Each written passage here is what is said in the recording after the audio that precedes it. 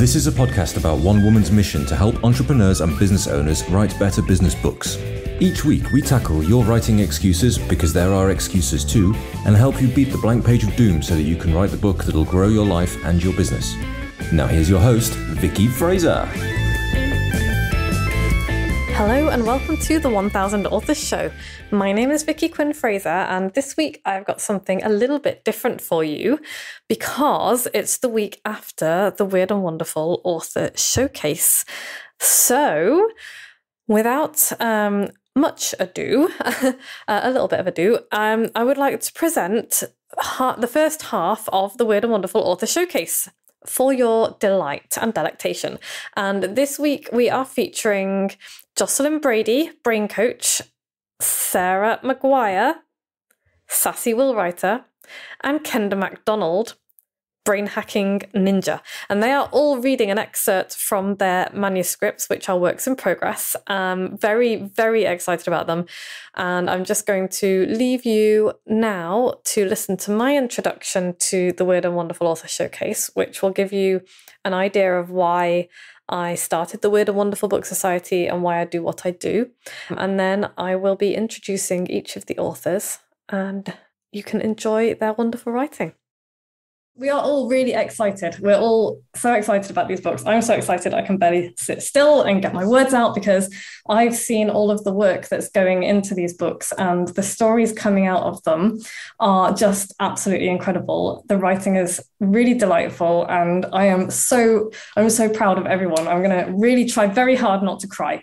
So apologies if I do. I'm wearing really the worst mascara as well. These books are going to be unlike anything else out there, which is the whole point of the Weird and Wonderful Book Society.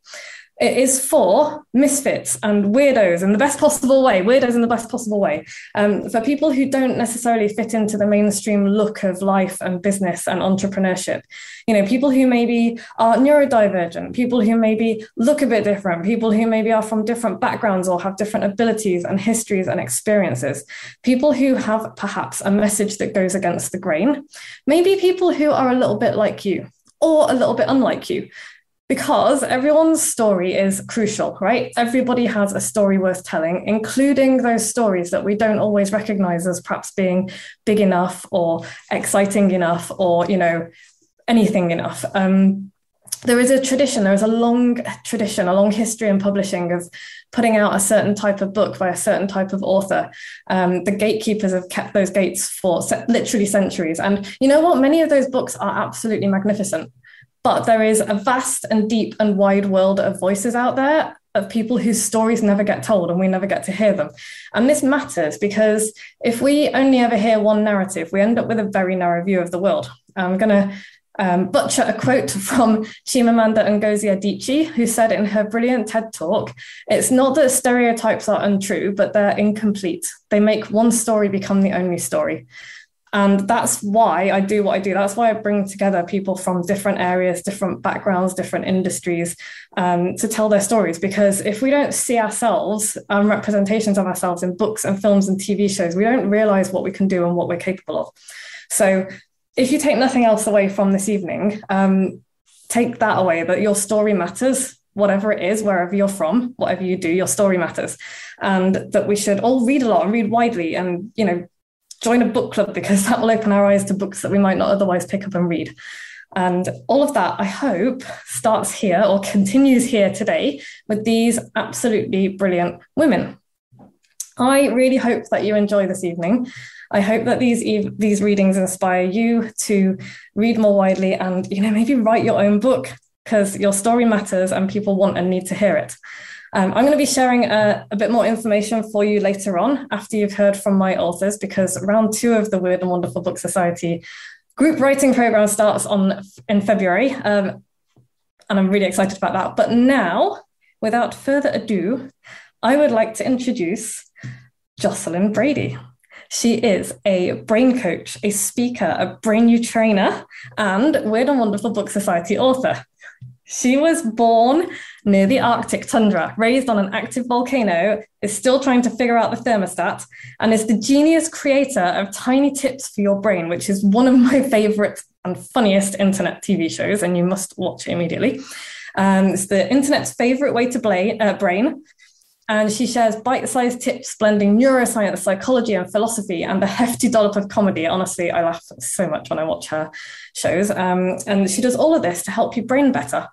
And she uses her own giant brain, which you can see on your screen, to help business owners and entrepreneurs and other smart humans play to their brain's creative potential. So they create what they most want to do before they die. Important stuff, really, in other words.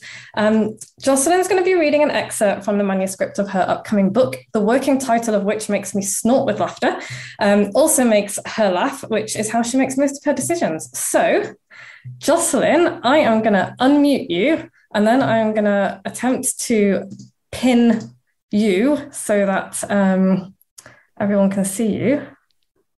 Hello. Wow. You are invited to everything I ever attend to introduce me. Thank you. Thank you for that. Hi. Yeah, Jocelyn. I don't think I need anything like that. That's how I prepare for anything like that, is I just mumble a bunch of words that aren't actually words. Hello. Yes. So your brain is a magical asshat. I'm writing this because I think I love brains. I'm obsessed with them. You're about to hear why. And magical, why magical asshat? Because they keep you alive and they help you think thoughts and create stuff and not die, but also tell you stories that keep you from doing what makes you feel most alive. So with that, I'm going to read you an excerpt from my book. This is called Everything's a working title until it's in print. Why aren't we cutting into its skull, though? It smelled like spoiled pickled egg farts. A tiny preserved baby pig cadaver sitting here on my lab table. High school biology class. The assignment was to cut open the baby pig's abdomen and inspect the organs to see in real life what we'd been shown in anatomy textbooks. I'd always had a soft spot for animals, especially baby animals, and tried not to think too much about why and how this little piggy died and what happened to its mom. And did she know? And was she scared? Or was she like sliced up and placed on a pizza? And I tried not to rabbit hole too deeply as to whether killing baby things or any things for the purpose of human understanding, let alone giving teenagers hacksaws to crack into and extract these organisms' inner bits, was part of how the world worked. I don't remember the explanation the teacher gave as to how these fetal pigs arrived, but it didn't really matter now. Staring at this specimen, because my brain had decided on a more present and pressing singular mission. It is absolutely imperative to cut into this pig skull and see its brain. This was not part of the assignment. I did not care. Must see brain. And also, was this teacher crazy? We're going to cut open and see all the other parts, but not the part powering all the parts? Inconceivable. So, after lifting out the liver and kidneys and poking at lungs and unraveling intestines, I had adequately completed the required assignment. Side note on unraveling intestines.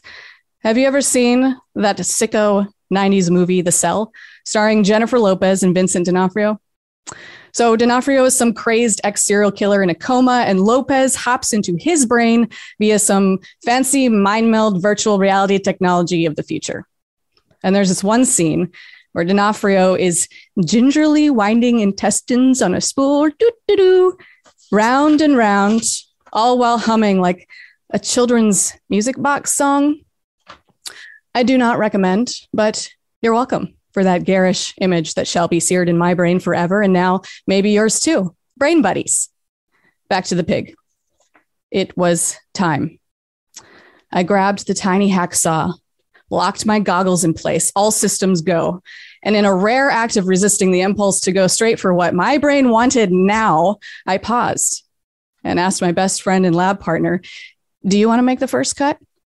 "No, dude, that's gross." "Sweet, more for me." I proceeded to cut. A skull is not a very easy thing to break into. Your average adult human skull is between 6 and 7 millimeters thick, about a quarter inch, strong as steel. A toddler's is around 4 millimeters, and a newborn tops out at nearly 1.5. A pig's skull is about 40% thicker than an average human, so even the little preborn babies are a tougher nut to crack than their human equivalents. But a skull soaked in formaldehyde is more amenable to being split open. I wonder if D'Onofrio's character filed away this fact in his brain vault. Only he and Jennifer Lopez knows. Still, cracking open a skull is harder to do than, say, hacking open a coconut, in case you wanted to know. Anyway, it took quite some time to break through, and I had no idea or guidance on what I was doing. No one else in class shared my enthusiasm for this extracurricular activity, so I was the sole mad skull cutter. I'm not sure it would have mattered how long it took. I would have stayed there sawing with great fervor until kicked out on account of the teacher clocking out, and then I probably would have tried to take the fetal pig with me if still unsuccessful at that point. Thankfully, it didn't come to that because eventually I'd figured out how to cut around the skull and suction cup it off. Voila. Behold, my treasure. I gently scooped that little beautiful goopy brain into the palm of my hands and felt like a god. Here, cradled in my palms, no bigger than a small plum, was one of the most powerful supercomputers known to exist. It was so tiny, delicate, fragile, so easy to squish and destroy. This is where our thoughts come from, I said softly to my lab partner, eyes still fixated on the tiny gelatinous orb. I was mesmerized. I was in love. And so begins my lifelong obsession with brains. But don't worry, I no longer use a hacksaw to peer inside. I can see a big round of applause going on there, Jocelyn. Thank you so much for that. I loved every second of it. I think everybody else loved every second of it as well. You're getting 10 out of 10 for sound effects. People cracking up. Title is so great. Kenda says, and I 100% agree with this, put me down for the audiobook, please. The audiobook is going to be an absolute smash hit. I can already tell you that. People saying that was brilliant. Holy shit, that was amazing. Awesome. Love it. Brains. Yeah, all sorts of fantastic comments. Thank you so much, Jocelyn, for sharing that. I really am so excited about the rest of the book. Has Joe loved / hated the imagery? Yeah, right. Has anyone got any questions for Jocelyn now? Don't worry if you haven't. We're going to have a little bit of time at the end for questions as well. I have many questions based on that, but I will save them for another time. But I do want to just ask. I'm just going to put you on the spot a little bit. When do we get to read this book, Jocelyn? So my goal is to have this full draft written by my 40th birthday, which is June 11th, King Kamehameha Day, as everybody knows, obviously. And so to have that ultimately come out sometime this year, but draft by June. Amazing. And you can go to yourbrainisamagicalasshat.com. I think I got it working this morning if you want to sign up for updates. That is incredible. And also, I'm going to ask you, Jocelyn, after we close, I was going to say close you down. That sounds terrible. After we stop this section, could you pop into the chat box that URL, and also where people can find out more about you generally on the internet? Everybody, chuck your social media handles into the chat boxes as well. Follow each other. I would love for everybody to follow the authors, particularly on their chosen social media platforms. But yeah, Jocelyn, if you can pop down your URLs where people can find out more about the book and your social media handles, that would be fantastic. Thank you. Will do. Hello, I'm back in the room. That was fantastic. Thank you. Thank you, Jocelyn. I really, really enjoyed that. I hope that you all did as well. Keep the chat on fire, people. So if you've just arrived, there are no rules about kind of, you can chat while we're talking. Ask your questions, pop your comments in. If something moves you, if something makes you laugh, if something makes you feel something, pop that in the chat box, because you won't be the only one. And it'll be really interesting to see what other people are thinking and feeling. So without more ado from me, I would like to move on to the next author, Kenda Macdonald, who is a brain hacker, not in that way, now that we've just had actual hacking of brains, who is a brain hacker, an author, a marketer, and an all-round awesome human being. I have known Kenda for years. I helped her out a little bit with her first book, which was called Hack the Buyer Brain. Kenda Macdonald isn't just any marketer. Her background in forensic psychology gives her a unique insight into how the buyer's brain works. And she has a foot in more than one continent. Originally from South Africa, Kenda sauntered over to the UK to start a fantastic company called Automation Ninjas, which helps business owners to understand their customers and the journeys they are on, which means more sales, more feel-good feels, and a better world for everyone. Kenda is the best-selling author of Hack the Buyer Brain, which is so good, by the way. It's now required reading in at least one UK university. And she is in the Weird and Wonderful Book Society to write her second book. She is a woman on a mission, because while her first book focused on understanding how our brains work so we can improve customer experience and ultimately sell more of our stuff to the right people, her new book, and I can't applaud this enough, is all about fighting the dirty tricks that we see everywhere all the damn time. And I know you know what I mean with the ick factor of marketing, the pushy sales techniques, all of that kind of thing. Kenda is here to fight that. So Kenda, please tell us all about your book, and then please read us the excerpt you have chosen. So working title is not even a title. It doesn't exist. I have a working tagline, which is the art and science of cognitive bias and combating it for your marketing. So the book is all about conscious consumerism and how consumers want to be conscious and how marketers like to manipulate us into not being conscious.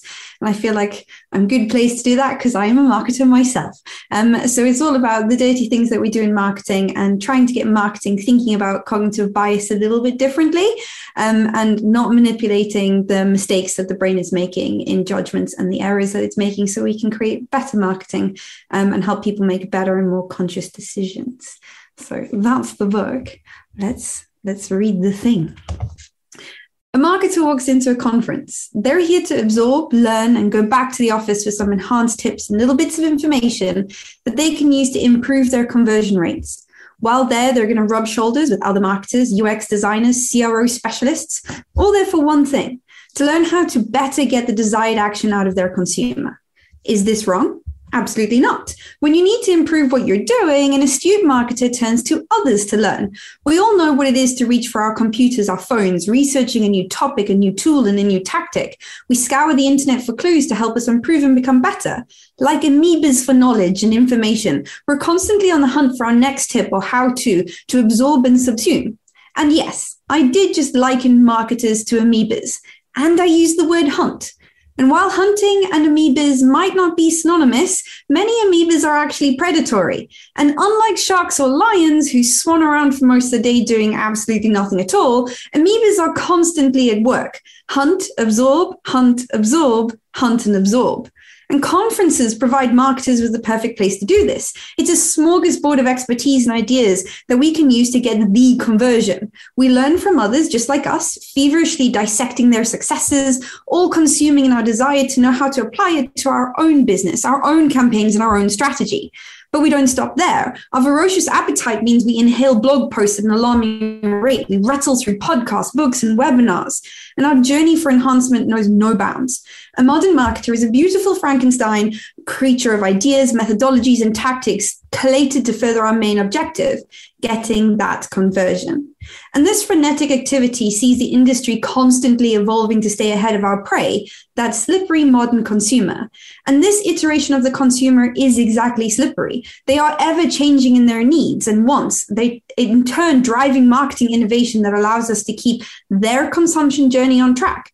So we as marketers must be nimble, we must be strategic, we must be clever to catch them, a daunting process for even the best specialists. But not to worry, we learn from other marketers, we innovate and experiment, we hunt and absorb, we grow our marketing bubble full of cleverness and strategy. With all this tactical know-how under our belts, we set our battle plans to capture the conversion. We target our audience, trawling consumer hangouts to find our leads. We craft lead magnets and tripwires, anything shiny to get them to turn their heads towards us. We grab their attention and lure them in, hoping they'll click and hit our landing pages, carefully optimized for stickiness, to catch them like flies on sticky paper. The lead captured, we carefully funnel them to where we need them to go, enticing and controlling, using every trick that we have to get them to the next stage. But because these are modern consumers, they often escape and work their way out of our funnels. So we react. We build weaponized bad boys, bristling with triggers and attentional cues, catching any lead that falls out and bringing them back into the fold. Our campaigns morph, becoming glistening, personalized, behavioral, omni-channel behemoths. We use them to deliver delicious content, to fatten the leads and lead them carefully and sweetly, our consumers doe-eyed and complacent towards the conversion. Are you feeling uncomfortable yet? Whilst this example is harsh and full of hard words, it's the unfortunate reality of our so-called modern marketing, an act of collusion and control. We trick and cajole consumers into completing the actions we want. Acts of engagement are done purely to enhance conversion rates. Nurture is a strategy utilized to enhance profits. Our arsenal of hacks and secrets continues to grow, and we proudly sit back and revel in our own ingenuity. The only fly in the ointment is that slippery modern consumer. Our quarry fights. Unfortunately, they don't enjoy the collusion. They don't enjoy being tricked. They don't care about your conversion rates and your carefully laid traps. They have their own agenda, and it looks nothing like yours. They are far more clever than we ever gave them credit for, and they are fighting back. This interplay of marketers needing to get the conversion and how we use the tools and strategies to get leads, and consumers sussing out what we have in store for them and rebelling against it is the divide. It's the rift between us and our products and the audience that we know it's a good fit for. And that gap gets bigger every day, and we are the cause. The problem is not what we're doing, it's how we're doing it. If you walk into any conference, there will be talks and tips and strategies that you can use immediately to enhance your conversions. Anything rooted in psychology gets you bonus points. We love knowing how the brain works, not purely from general interest, but as a tool for our own gain. We want to game the system. And if you lay it out like this, marketing seems like a nasty little group of conversion bandits, lusting purely after KPIs and caring not one little sausage for the end consumer. I appreciate we're not all bad. My point is that modern marketing is fundamentally flawed in the way that we approach our aims. We have an endpoint in mind and we build our campaigns to coerce. Our terminology doesn't help either. We create lead capture forms. We design tripwires. We employ behavioral modification campaigns to entice clicks and engagement. Is the battle for conversion really so fierce that we need to utilize guerrilla tactics and induce virality? We forget one essential thing in all the strategies, tools, and tricks. Our consumers aren't dots. Most of them know precisely what's going on. We're not really here to help. We're here for conversion. And those that are still in the dark develop a deep sense of distrust when they do suss it out. But marketing plunders on, treating our audience like idiot consumers still living the dark ages of marketing. Consumers are readying up for battle, and you need to choose sides.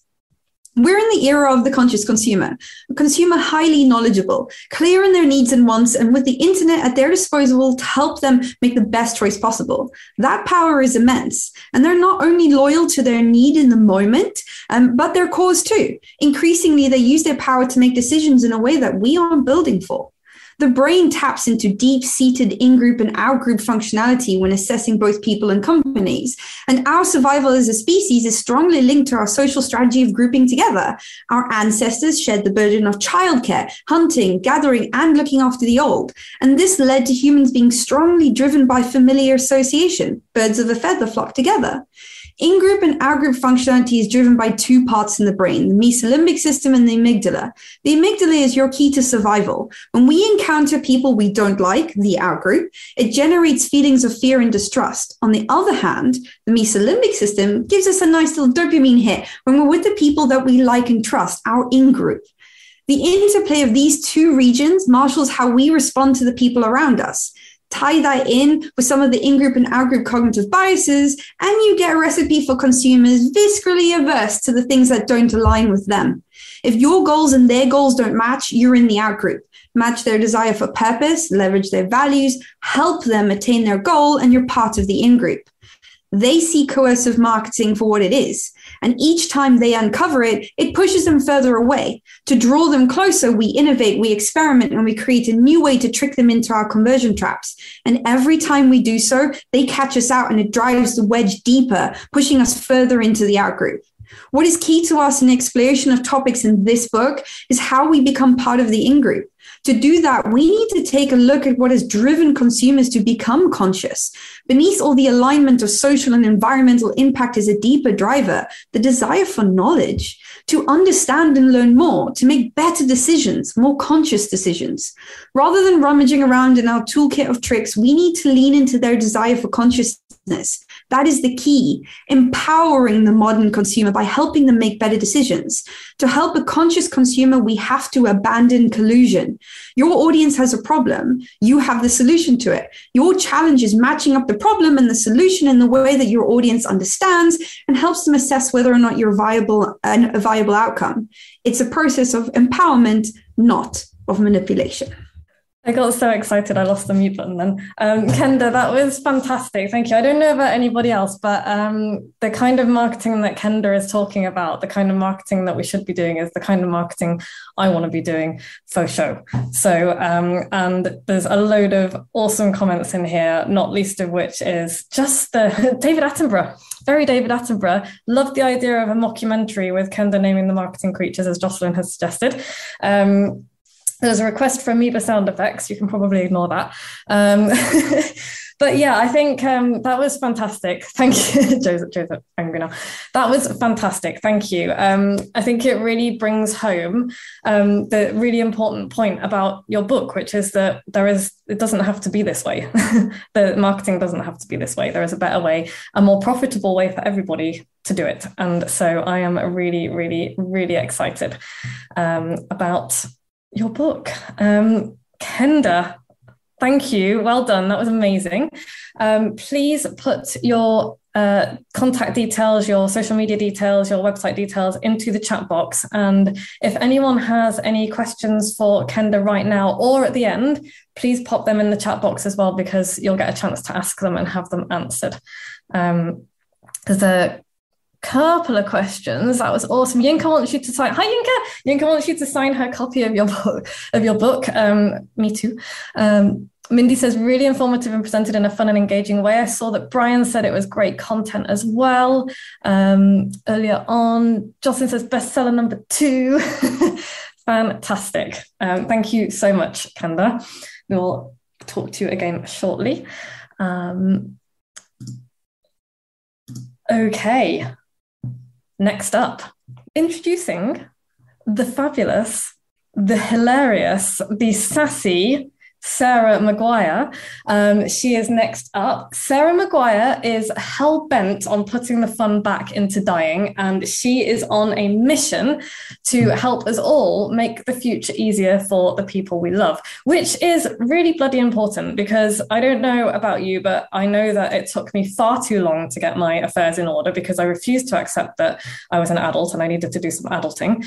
And Sarah's mission is to help us make our own peace of mind easier and make it easier and secure for the people that we love. She's really serious about this. She's serious about helping us sort out our wills. She's serious about helping us get our lasting powers of attorney in place. And she's equally serious about having a giggle at the same time, because life is, after all, absurd. So when Sarah first joined the Weird and Wonderful Book Society, she was not quite sure what her book would look like, which, by the way, is very normal. And her initial ideas developed into the manuscript she is reading from this evening.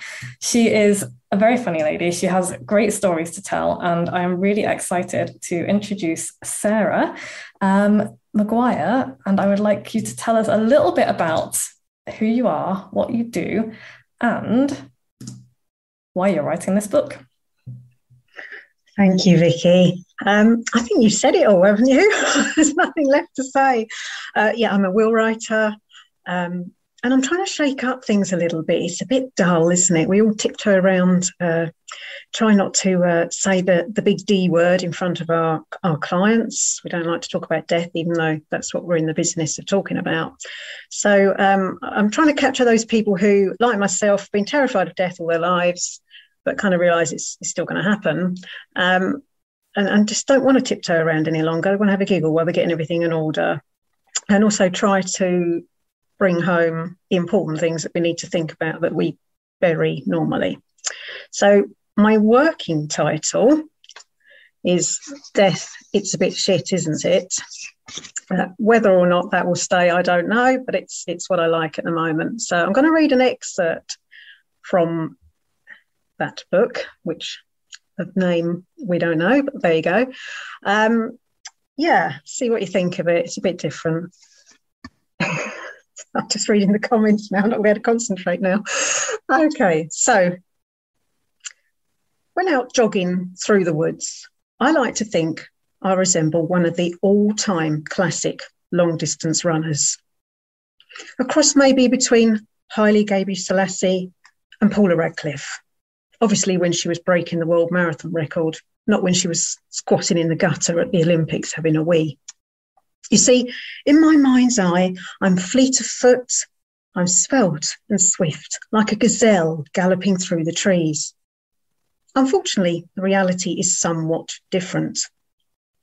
Today, as I lumbered, red-faced, panting and with bulging eyes, even I could admit I looked more like a rampaging rhinoceros than a graceful gazelle. However, I still enjoyed my surroundings. Beautiful colours of the woods greeted me, and gnarled trunks interspersed with foliage, 1,000 different shades of green. Flowers bursting forth. Overhead, a canopy of green leaves swayed softly in the breeze, protecting me from the glare of the sunshine. I could hear birds tweeting, leaves rustling, and felt a gentle breeze, distant hum of traffic. The scent of flowers drifted into my nostrils, along with the slightly more earthy smell of horseshit as I ran along the bridleway. About a mile into my run, I saw in the distance 2 women and their dogs approaching. Without hesitation, I sucked in my stomach, lifted my knees, dropped my shoulders, pulled myself up to my full height, still not very high, I grant you, and greeted them with a cheery wave, just like any seasoned athlete would. Immediately, I stacked it on a tree root and fell down to the ground with a crash. As I lay there with a mouthful of blood and dirt, I convinced them that I was absolutely fine. I waved away their offers of help, and I struggled up into a standing position once more, like a newborn baby giraffe struggling to its feet for the first time, arms and legs flailing. Again, I said, I'm absolutely fine. I'm fine. I jumped up quickly as I could and ran off into the distance, keeping up the pretense that I was absolutely fine, thinking by now the dogs were probably following me, smelling the fresh blood gaping from my oozing wounds. But as soon as I got out of their eyesight, I stumbled, I slowed, the agony overtaking me. Ignoring the immense pain coming from my shoulder, my knee, my cheekbone, I stumbled on. I daren't stop, convinced that if I did, I'd be like one of those poor, wounded creatures who curl up and die in the middle of the forest somewhere, left alone. Somehow, I managed to hobble the remaining mile home, convinced by now the flesh on my cheekbone must be hanging off, my arm at the very least broken, my shoulder and knee both dislocated. Once inside, I hauled myself up the stairs to the bathroom to inspect the damage. Imagine my horror when I looked in the mirror. There appeared to be no rivers of blood, no bone protruding from wounded flesh. Instead, just a small red mark on my face, a grazed elbow, and a teeny weeny mark on my knee. How could this be? Look, I don't have the answers. It is indeed one of life's great mysteries. So what have I learned from this debacle? Surely it's not just that I'm a bit of a wimp. No, there must be some deeper, more profound lesson I can draw from this. Unfortunately, I have nothing. Apart from to wonder why it's so embarrassing to fall over in front of others. Is it the loss of dignity, the humiliation, the fear of being laughed at? I have to be honest, I don't think there's many things much funnier than watching someone else fall over. You've Been Framed was made for people like me. Give me a bucket of popcorn and a half hour of watching people go arse over elbow, and I'm as happy as a pig in shite. I realise it's not my most pleasant trait. Perhaps knowing how hysterical I find it to watch others fall over is why I struggle with the thought of falling over myself. But for me, it's still better to be laughed at than to be pitied, to be fussed over or helped to my feet. Because to be the object of someone's sympathy, rather than someone's mocking, can only mean one thing. I'm getting old. Better, surely, to have someone's first thought of seeing me fall over is that, haha, she's making a prat of herself, rather than concern that actually I've broken my hip or fractured my pelvis. After all, who wants to think about a time a simple fall could result in a loss of independence or being reliant on others? Better to laugh at mine and others' misfortunes than entertain the uncomfortable realisation that it may indicate a deeper truth, that we're covering up our own fears about ageing, about becoming frail, deteriorating, and losing to the inevitable march of time. So yeah, keep on laughing at me, please, and don't, whatever you do, offer me a helping hand up if I fall over in front of you. Sarah, that was an absolute delight. Thank you so much. There's a couple of comments. Mindy said that was a really great transition to the series. Hell yes, it was. Really skillfully done. The actions. Where did that come from? I loved it. I don't know how it's going to translate in print, but I reckon we can try. And the scenic details, as Jocelyn said, the scenic details were chef's kiss. Beautiful. You really set the scene beautifully. You built up the tension beautifully. It was fantastic. Thank you so much. I think this book is going to be so great. It's going to be very different. It's not going to be your usual Will book. And that, I think, was the whole point, right? We wanted to make people laugh. We wanted it to not be quite as serious. And you want to change the industry. So that was the first half of the Weird and Wonderful Showcase with Jocelyn, Kenda and Sarah, and I hope you enjoyed listening to that as much as I did the other day. Honestly, it was beyond my wildest dreams. In the next few weeks, I will be sharing the second half of that author showcase, featuring Melanie Osborne and Hilary Weiss-Presswood, and I'm really excited for you to hear those because you'll hear what a vast variety of books there are just in that small number of people. And I really hope as well that listening to these authors read excerpts from their book shows you what is possible for you, because not all of these authors would have called themselves writers before they sat down to write. And I think you'll probably agree that it would be impossible to pick and choose which one of those people thought that they were writers and which weren't. So yeah, I just hope that their readings inspire you to think about writing your book. If it's something that's been on your mind for a while and you're wondering if it's something that people will be interested in, I promise you it is. You have got a story that's worth telling, and if you are ready to write your book, start. And if you would like to start now, I would love for you to join us in the Weird and Wonderful Book Society. Doors are opening again. The first call kicks off on February the 3rd, which is next week. So yeah, if you've got any questions, go along and get all of the information from moxiebooks.co.uk/weird and wonderful, or you can book a quick call with me if you have questions, or you can email me with questions, or you can drop me a Voxer with questions. I will happily answer anything that you would like to ask me. But yeah, as of recording this, there are 6 places left. So don't miss out. Jo will be back next week. Thank you so much for listening. As always, don't forget to check out those authors. Go find them on social media. All of the links to them are in the show notes. Go and follow them. You'll find out more about when their books are available, and then buy their books when they're out. And on that note, I will leave you. Thank you so much for listening. Thank you, Podfly, for making this wonderful. Thank you, Harriet, for keeping me on track. And I will be back same time next week. Bye-bye. Thanks for listening. You can find links and show notes on the website at moxiebooks.co.uk/podcast, where you can also sign up for the best daily emails in the multiverse and find loads of free resources to help you write your book. We'll be back the same time next week with more tales from the book writing trenches and the latest on what the tiny sheeps have been up to.